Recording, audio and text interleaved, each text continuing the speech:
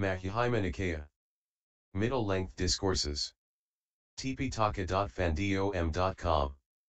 Translation by Sister Upalavana. MN 68 Nailakapana Sutta at Nailakapana I heard thus. At one time the Blessed One was living in a forest in Nailakapana in the kingdom of Kosala. At that time many, well-known sons of clansmen had gone forth as ascetic ones, through faith for the Blessed One. Well-known ones such Venerables Anuruddha, Nandaya, Kimbala, Bhagu, Kundadana, Riveta, Ananda, and other sons of clansmen. At that time the Blessed One was seated in the open attended by the community of Bhikkhus. The Blessed One addressed the Bhikkhus on account of those sons of clansmen. The Bhikkhus, the sons of clansmen who have gone forth, on account of faith in me, do you lead the holy life with attachment? When this was said the Bhikkhus were silent.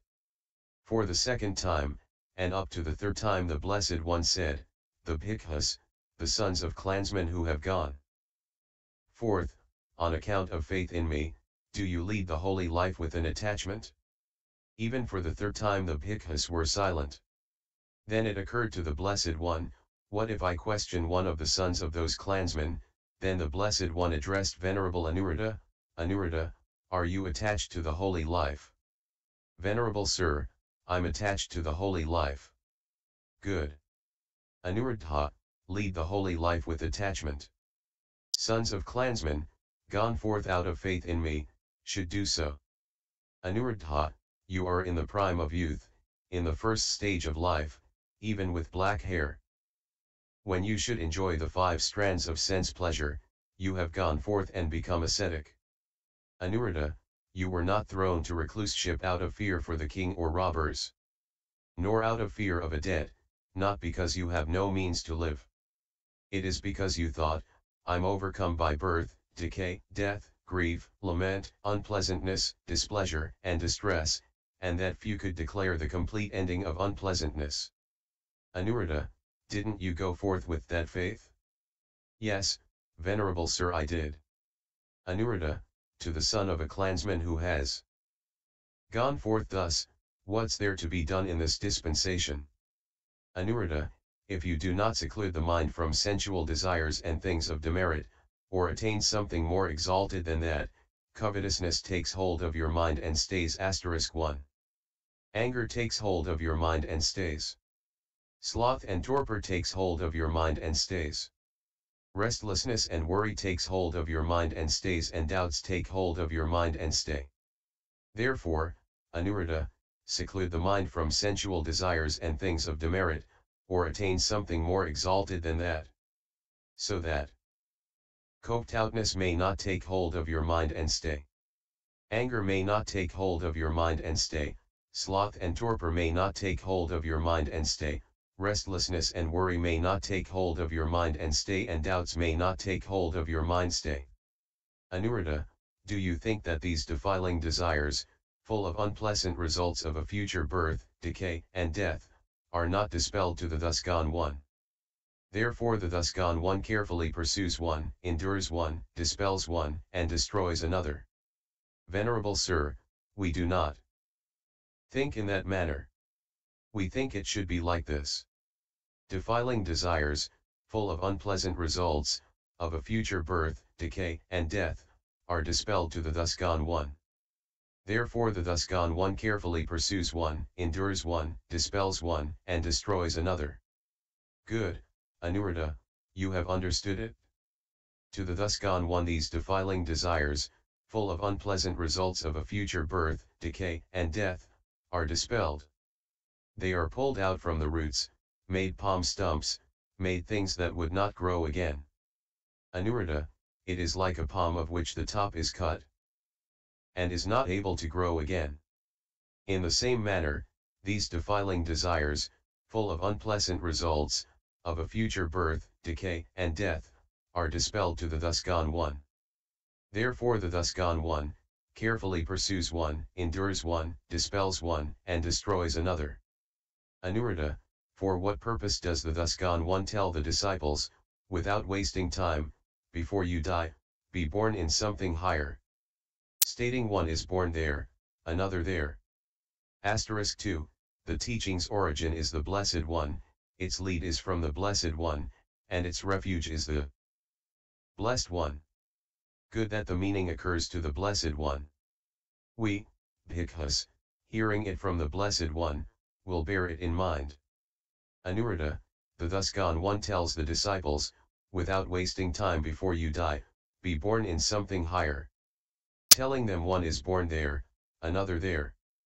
Not to deceive people, not for prattling, and not for gain honor or fame, and not thinking may the people know me thus. Yet, Anuruddha, there are sons of clansmen who are born in faith and are pleased to hear it. Hearing it they would arouse interest and direct their minds to that, and it would be for their good for a long time.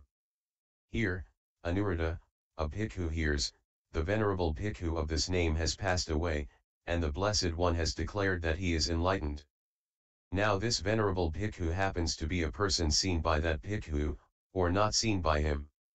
He hears, these were the virtues of the venerable bhikkhu, these, his thoughts, such his wisdom, he developed these abidings and was released. So this bhikkhu recollects that faith, those virtues, his learnedness, benevolence and wisdom, and directs his mind to it. Anuruddha, in this manner too there is a pleasant abiding to a bhikkhu. Asterisk 3. Here, Anuruddha, a bhikkhu hears, the venerable bhikkhu of this name has passed away, and the Blessed One has declared that he with the destruction of the 5 lower bonds has arisen spontaneously, and would not proceed. Now this venerable bhikkhu happens to be a person seen by that bhikkhu or not seen. He hears, these were the virtues of the venerable bhikkhu, these were his thoughts, such was his wisdom, he developed these abidings, and was released. So this bhikkhu recollects, that faith, those virtues, his learnedness, benevolence and wisdom, and directs his mind to it. Anuruddha, in this manner too there is a pleasant abiding to a bhikkhu. Anuruddha, a bhikkhu hears, the venerable bhikkhu of this name has passed away, and the Blessed One has declared that he with the destruction of the 3 lower bonds and lessening greed, hate and delusion, has become a once returner. Coming here once more will make an end of unpleasantness. Now this venerable one happens to be a person seen by that bhikkhu, or not seen. He hears, these were the virtues and thoughts of the venerable bhikkhu, such was his wisdom, he developed these abidings, and was released. So he recollects that faith, those virtues, his learnedness, benevolence, and wisdom, and directs his mind to it. Anuruddha, in this manner too there is a pleasant abiding to a bhikkhu. Anuruddha, a bhikkhu hears, the venerable one of this name, has passed away, and the Blessed One has declared that, with the destruction of the 3 lower bonds he is an enterer into the stream of the teaching. That he would not fall, intent on extinction. Now this venerable bhikkhu happens to be a person seen by that bhikkhu, or not seen. He hears, these were the virtues and thoughts of the venerable bhikkhu, such was his wisdom, he developed these abidings, and was released. So this bhikkhu recollects that faith, those virtues, his learnedness, benevolence, and wisdom, and directs his mind to it. Anuruddha, in this manner too there is a pleasant abiding to a bhikkhu. Here, Anuruddha, a bhikkhuni hears, the venerable bhikkhuni of this name has passed away, and the Blessed One has declared that she is enlightened. Now this venerable bhikkhuni happens to be a person seen by that bhikkhuni, or not seen. She hears, these were the virtues and thoughts of the venerable bhikkhuni, such was her wisdom, she developed these abidings, and was released. So this bhikkhuni recollects that faith, those virtues, her learnedness, benevolence, and wisdom, and directs her mind to it. Anuruddha, in this manner too there is a pleasant abiding to a bhikkhuni.